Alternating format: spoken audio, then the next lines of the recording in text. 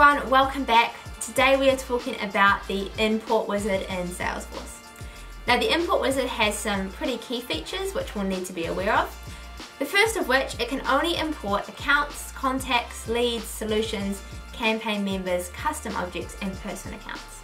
So it's actually got quite a limited number of objects that it can update. Noticeably missing from that list is actually opportunities. Alright, import wizard cannot import opportunities.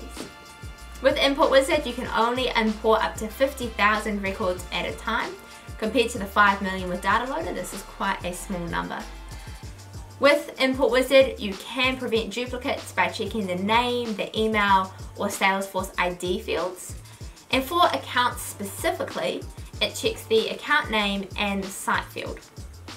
Now record import will fail with import wizard if there is a missing field that is either required at the field level or is the master detail field on a detail record.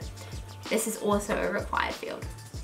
Validations are always enforced with data import wizard, but there are some really handy tricks that we can go over to help you remember all of these key features of the import wizard. When I think of data import wizard, I think of a scrawny little wizard who is trying his best, something a bit like the wizard from Sword in the Stone, Merlin. Now, I always think about wizards teaching, alright, they often do a lot of teaching, they do a lot of reading, and so I think about a wizard teaching a class, and this is where I get my acronym, which is CCCLAS. These are the objects that an import wizard can import. Contacts, campaigns, custom objects, leads, accounts, solutions. That helps me remember the objects that a data import wizard can import.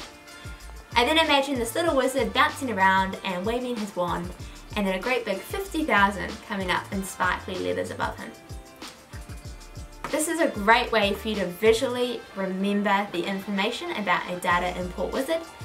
And just remember as well to take your time and really look at the name, data import wizard.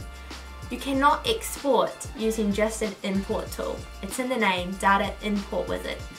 So remember that one as well. I hope that this was useful for you, that it gave you a couple of tricks to remember these by, and I look forward to seeing you in the next video.